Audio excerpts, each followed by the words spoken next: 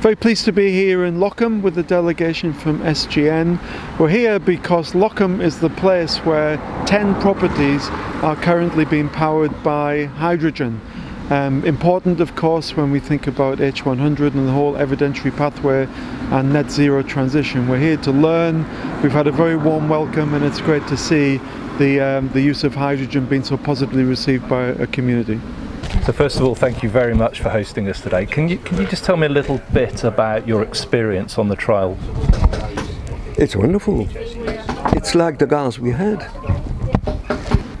So in the switchover from natural gas to hydrogen, what was your experience there? How quick was it? What were your experiences in that? In one day it was done. In just one day? Yes, yes.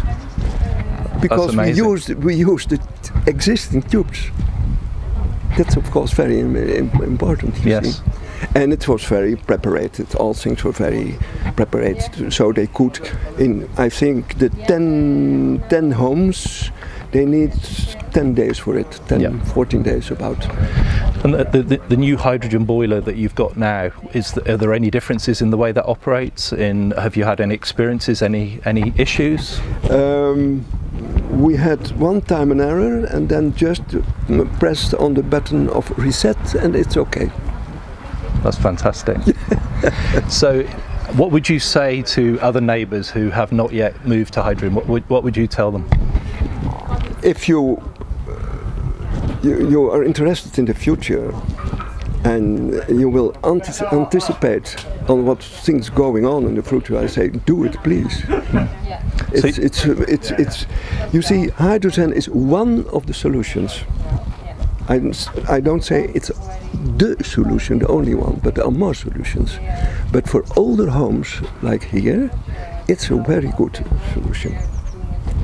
So today we've been out with our colleagues from Kiwa and Alliander, and it's been absolutely fantastic to actually get out on the ground here and actually see how they've actually implemented hydrogen in people's homes. And the key thing and the key takeaway for me is actually that it's been very, very low impact.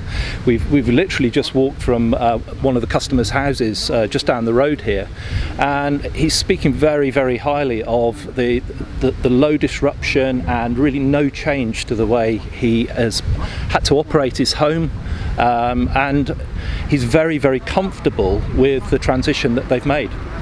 So I think there's an awful lot of similarities and lessons to learn here. The key thing for me is that they've actually used an existing distribution network in the street here behind me. They've also laid new pipeline over to the hydrogen centre where the storage system is.